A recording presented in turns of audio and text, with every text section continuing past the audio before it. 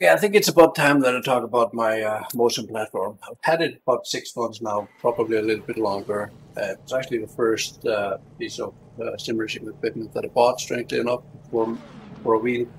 Uh, but it got me into SimRacing. I love it. This is a DOF Reality P3. Started out as a P2.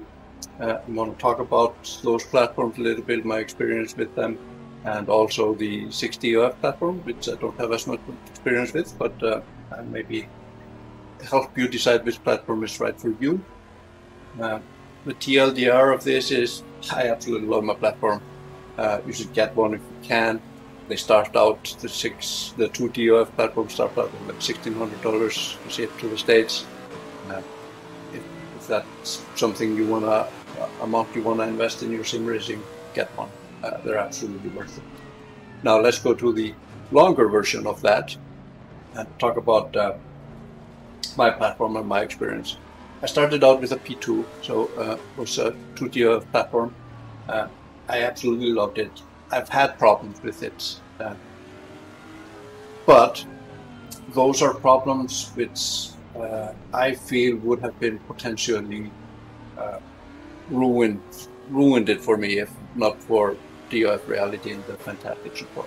They helped me through the problems, both the problems that I had in the beginning with the DOF2 DOF platform, and also when I upgraded to P3, I had some issues with that. It was a false keyboard, but absolutely fantastic support.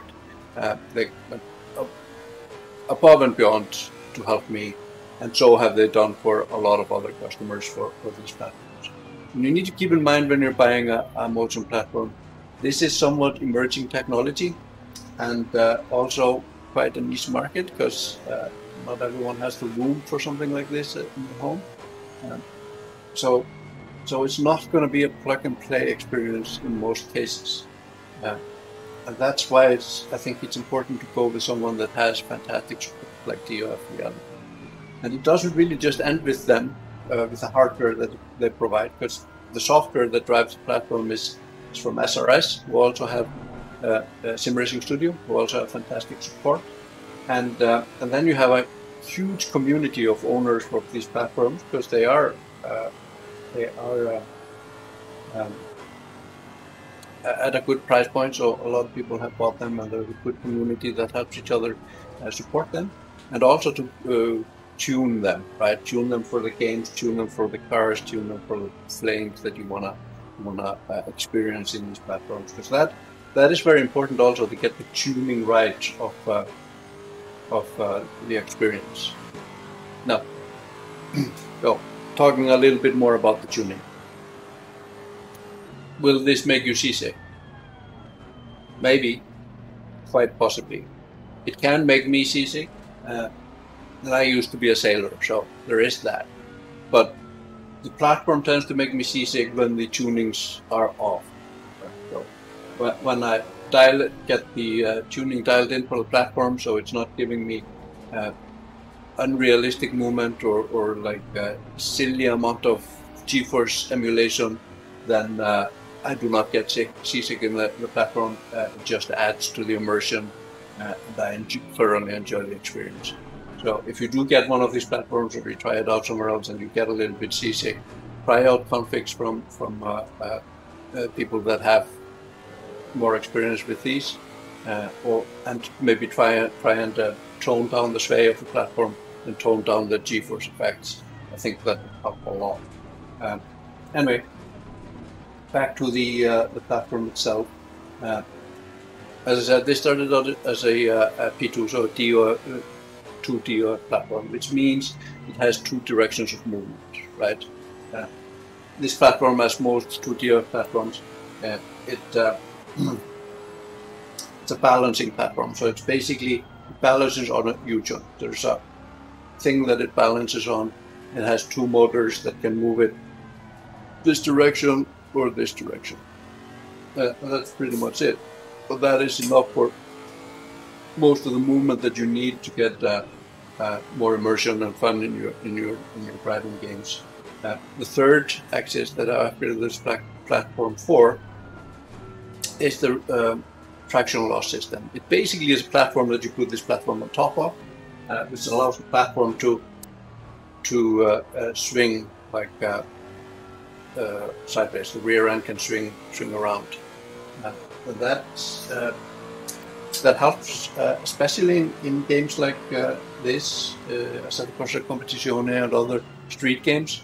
When you lose traction on the rear wheels, you feel it immediately, and this may often countersteer and regain control before I completely lose it in these. It doesn't kick in that often, though. I mean, it happens more when I'm driving a new car that I'm not used to, or a track that I'm not used to. But between that, it doesn't really. I don't lose that much control of the rear end, so it doesn't kick in that often. But when it does, it is very helpful. Now, you'd think it would add a whole lot to the immersion in like rally games. I don't feel that. Rally games, the car tends to be a little bit loose in the rear end, so getting a little bit more loose or a little bit less loose, it may be adding to the immersion on a level that I'm not recognizing like consciously, but it's not. Don't immediately recognize it like on a street game like this, where I feel that the rear end is slipping. So that said, I feel that traction loss system is probably adding less than 10% of the immersion. So a 2 DOF system is plenty. There's no reason not to get one. Now that I have a traction loss, like it, I'm going to keep it. But if I'd known this before, I would probably have stuck with the 2 DOF for much longer. It is a considerable additional expense to add that, because it is kind of a platform you put underneath your platform. 2 DOF will give you 90% of the movement, 90% of the immersion, probably more. And those platforms start out at like $1,600 shipped to the US, which isn't a whole lot for motion platforms. If you looked around on pricing on motion platforms, they are usually in the tens of thousands of dollars. And this is really good pricing, and you get a lot for it, especially if you account for also the great support that they provide and the community that you can get access to through like Facebook, the DOF Reality Builders page and other pages like it, where there's a lot of people there willing to help you and have done some of the hard work for you in like creating the tuning profiles that make the experience really. So yeah, don't hold off. Get one when you can. If you have a $1,600 to throw into your SimRacing, this is a really good use of that money. If you want to spend more, absolutely go for it. The rear traction load is fun. It does add to it, so if cost is not a concern, get it. This is a P rig, as I said before. That means stands for professional. H rig stands for home.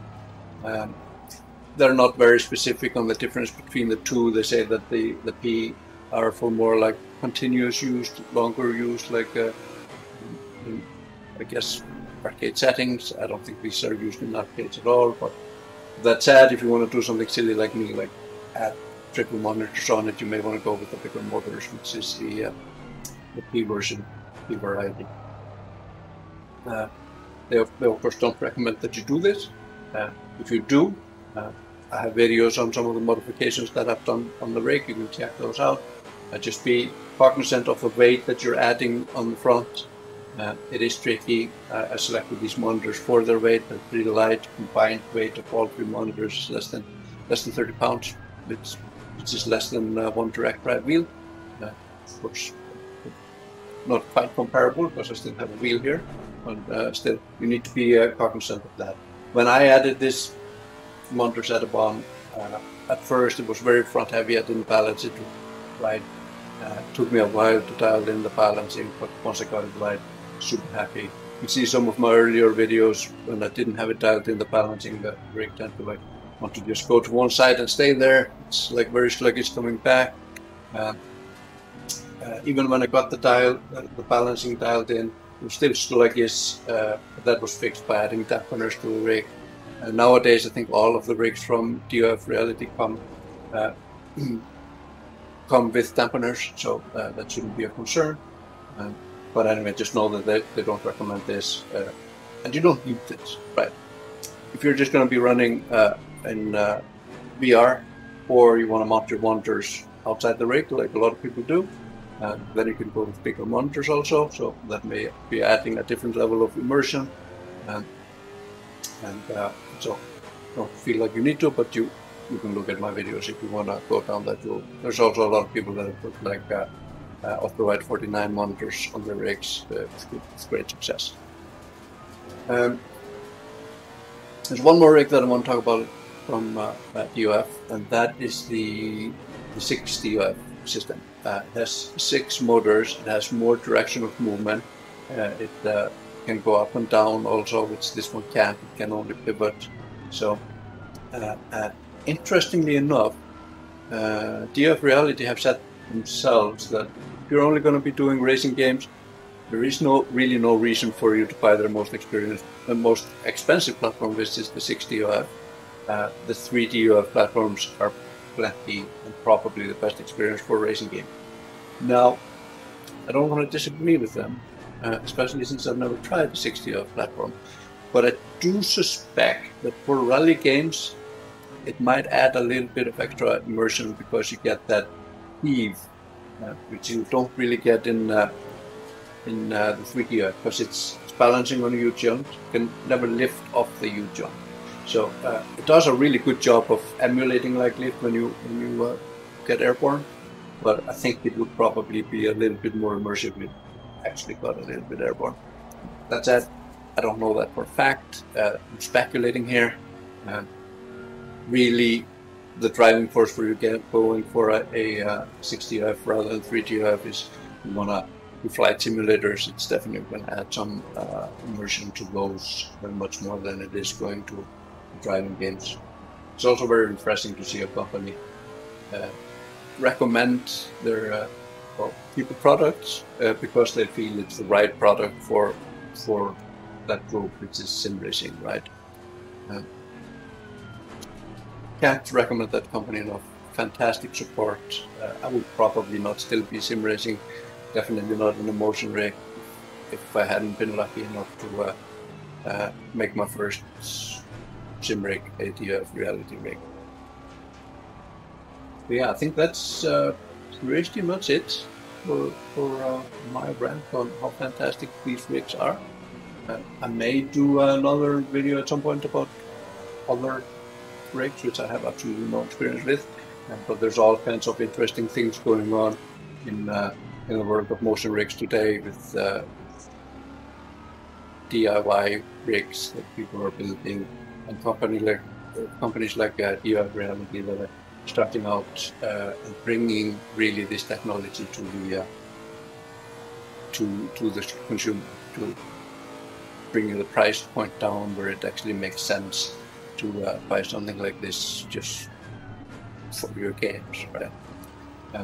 So anyway, thanks for watching. I hope this was helpful in your decisions around motion rigs, what you want to get, when you want to get it, etc. If you do, and if you do have comments or you feel I'm wrong in any way, please feel free to chime in the comment sections, and a like and a subscribe is always welcome too. Thanks again, and I'll see you on the track.